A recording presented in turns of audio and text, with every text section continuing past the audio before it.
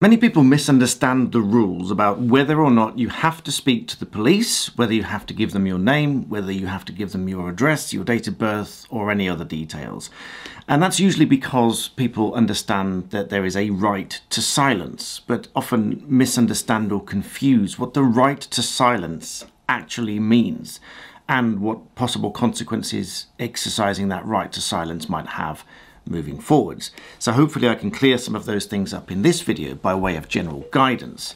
Obviously this is not intended as legal advice, and it is not intended to encourage any kind of confrontation with the police, but nonetheless help you to understand what your position is if the police stop you and talk to you.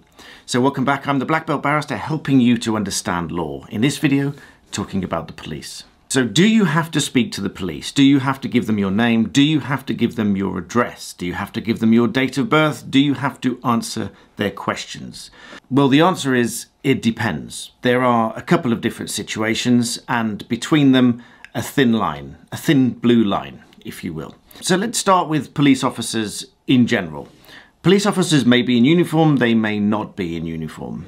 Whereas a PCSO, a police community support officer, must be in uniform if they want to stop and question you. But as a precautionary note, just because someone is in a police uniform does not necessarily mean that they are, in fact, a police officer. And if a police officer does stop you, you are perfectly entitled to ask for their warrant card and to speak to any of their colleagues. Particularly if they're in plain clothes, then of course they should produce a warrant card in any event if they stop to question you. In fact, the College of Policing's practical guide to plain clothes officers is that if they arrest someone, they should summon another colleague as soon as possible, preferably in uniform. And the Metropolitan Police say that if you are alone with a single officer and no one else arrives or no one is there, ask some searching questions, such as where are your colleagues, which station are you from, how did you get here, and are other officers going to attend? And just to restate, every officer should have a warrant card with them at all times. And police officers are also expected to carry this warrant card with them even if they are off duty, because if they intend to or need to intervene in anything else whilst they're off duty, then of course they need their warrant card as well. So if you are in any way suspicious and the person claiming to be a police officer doesn't produce a warrant card, then in light of recent news events, I would suggest that you phone the police yourself, because nothing worse can happen than what's already happening. But of course, if the person isn't really a police officer, then you would need to summon help in any event. And worse still, if you are absolutely fearing for your safety, you can scream out and call for help if you really think this person is not a police officer. So now let's talk about what the police officer or PCSO might generally stop to talk to you about. Typically, they might ask who you are, what you're doing, where you're going, where you've been, and things like this. Without more, you can refuse to answer these questions, and the police cannot arrest you for refusing to answer these questions. That's just the starting point. But this is where the thin blue line comes in. Because if the officer suspects that you're involved in some kind of antisocial behaviour or some other kind of offence, then, and when asked to do so, then you must give your name and address to the police officer. And if you fail to do so, you are committing a further offence. But if the officer does have a suspicion that you've committed some kind of offence, then they must inform you of the general nature of the offence that they believe that you've committed and some kind of detail. But just informing you that they have this suspicion would be enough to then ask you for your name, address, and potentially also your date and place of birth. This is so that they can identify you in line with their inquiries. And so just to restate, in that situation, if the officer does believe or suspect that you've been involved in some kind of offence and you refuse to give those details, or in fact you give false details, and it's obvious to the officer that you've given false details or refused to give any details at all, then you are committing a further offence for which you could be arrested and charged. Equally, if you've given some details and you've been asked to remain there whilst the police officer checks and verifies the information that you've provided, then you must remain there. And again, if you don't stay there, again, you could be charged with a separate offence. If you try to remove yourself from the area, whether you've given details or not,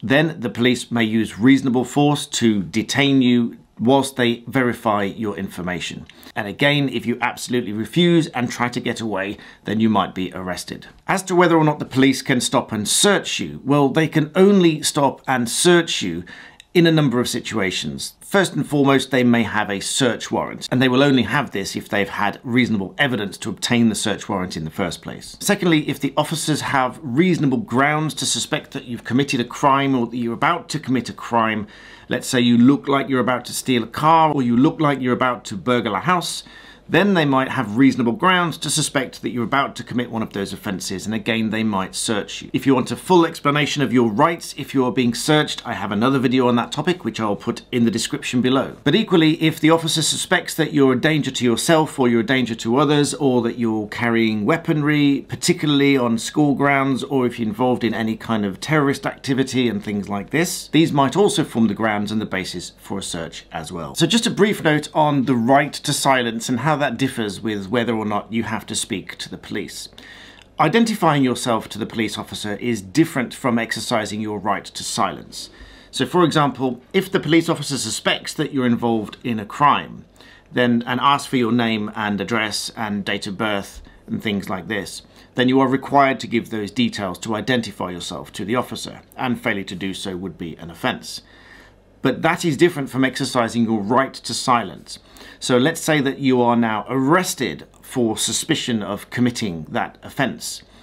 Part of the caution is that you do not have to say anything. And this means exactly that. You do not have to say anything. And this is because you are not obliged to say something that is self-incriminating. This is partly because you are not required to say something that would be self-incriminating, but also because you have the right to free legal advice before you are questioned. So the right to silence, as it were, is more to do with you not having to answer questions in any kind of interview or even questions posed to you by the police officer, aside from providing your details such as your name and address in the situations that I've just described. So when you see heated debates and discussions online as to whether or not you have to tell the police anything, including your name and address and things like this, please heed this as a caution, because it could get you into even more trouble if you refuse to give those details. If it turns out that the officer was indeed acting lawfully, you failed to cooperate, and you are then arrested and charged. So I hope this video is useful. Please share it with somebody that you think might find it useful. Don't forget to subscribe, and as always, thank you for watching.